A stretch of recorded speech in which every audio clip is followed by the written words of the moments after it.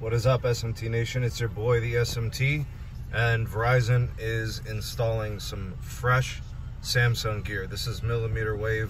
I believe in this particular neighborhood, they are running the 39 gigahertz N260. In some instances, I have seen them using the N261 as well, but this one in particular is important because this indicates the movement away from Nokia. This was one of the previous Nokia sites that was installed last year. And all that gear is getting pulled down and being ripped and replaced with Samsung gear. So these Samsung panels, the antennas, the radios, all the gear, far superior to Nokia at this moment in time. And Verizon is all about getting this connection to be meaningful, reliable, and solid. So there is the tower crew working. You can see they've got the gear getting ready to go here. The fiber is already up there. Like I said, it's a previously existing site.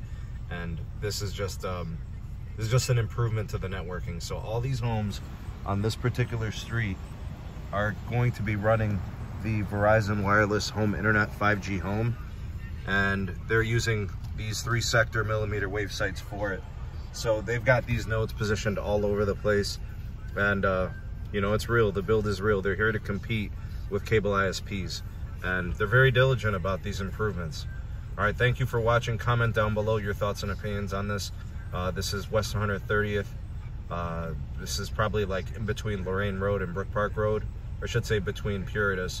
And we're gonna be seeing more of this. I'll track it. I'll see if I can get more footage for you guys. But there it is, Verizon mmWave improvements coming. There's a fiber kind of dangling there.